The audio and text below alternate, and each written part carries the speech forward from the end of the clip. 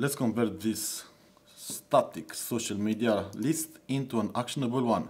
So when you click on a social icon, a link is revealed which you can click to visit. In our previous episode, which you can find in the link above or in the description below, we've created the landing page pag and SCSS, and we've also included those ones into index pag and into style SCSS.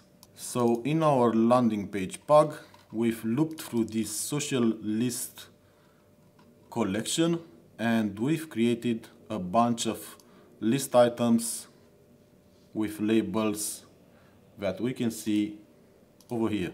Our agenda looks like this. We want to create an input box radio, and we also want to learn how to group input type radio and create label attributes and link them with those input radios and create a reset button for this radio group. Just before we start, let's quickly add our changes to GitHub, as we forgot to do this last time. So start landing page, save unsaved landing page files. Okay, so we've committed this. Now let's get back to our files. In the landing page pag, let's create under this unordered list another div named landing page box body, and inside this one let's loop again through that social list. So each social in social list, let's create an input with the class of landing page box radio, and the type of it would be radio. Let's create under it a div with the class of landing page box message, and in it let's create an anchor tag with the class of landing page box link, and this would have an href with the value of social URL, and we'll also add another attribute target equals underscore blank. So each time we click on this link, it will open the associated link in a new page. Bam, bam, bam.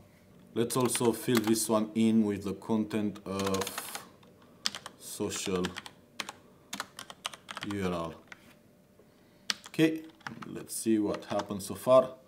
So I've created a bunch of radio buttons. Come on, go back. So as far as you can see, when we select them, all of them are selected.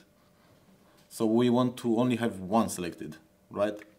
So in order to do this, let's mark this as done. We need to group the input type radios. To do that, we'll only need to add a name to all of them. So if all of them share the same name, they'll be in the same group. Awesome radio. So now once we click on one and click on another one, it will deselect the previous one. Okay, so let's also create a reset button, because once we've selected those radio buttons, you cannot unselect it. So we'll do a quick trick over here, and we'll create another input type radio that sits in another place, and we'll activate it later. So let's do an input with class landing page box radio,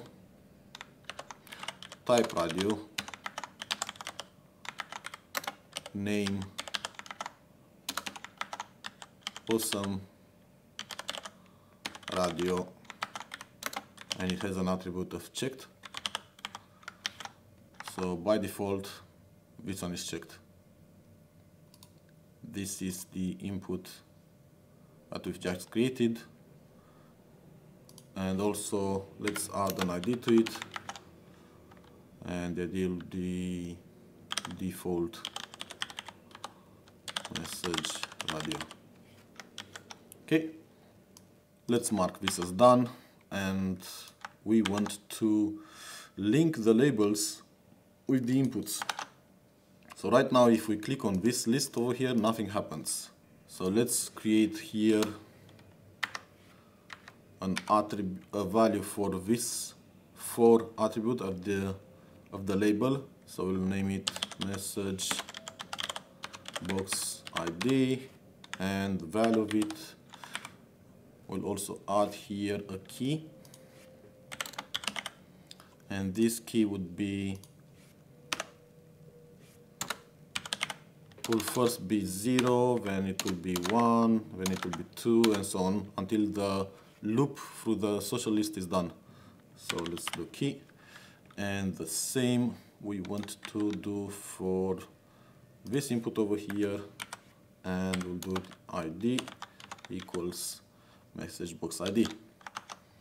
So right now if we click on both ones, nothing happens because it doesn't have a key in here. We forgot to say comma key. Okay, so now it should work. So once we click on those ones, it activates those radio buttons, radio inputs. Looks like this input radio is not in the same group as those ones, so it means we've made a typo.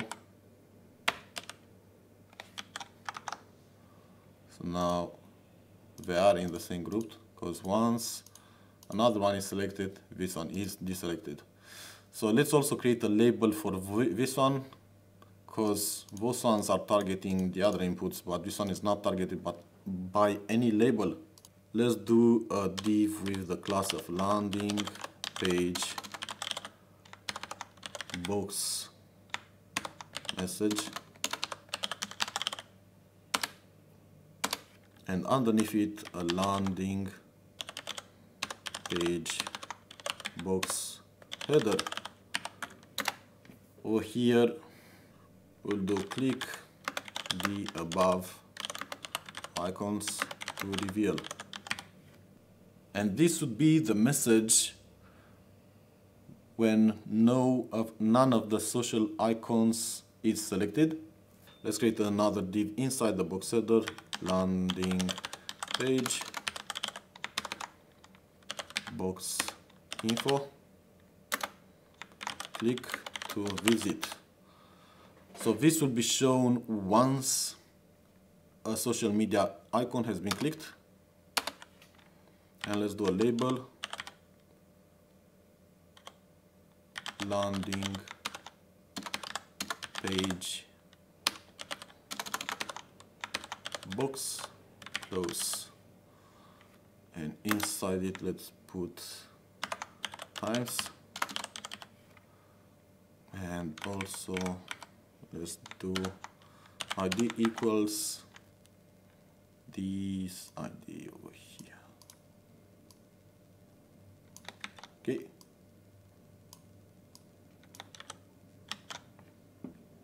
So if we click on this X here, it doesn't work, which means we have a typo, or we did a mistake, right? This must be a 4. So this 4 and this ID need to pair up. The same goes for this 4 and those IDs over here. They are pairing up based on the fact that they have the same value. So this X activates it, and again does it again. Let's not forget this time to commit our changes. So let's add those changes and say finish landing page structure. Commit. And that's it. We've just finished to create the structure of our landing page. In our next lesson, we'll get to style it so we can move to the next section.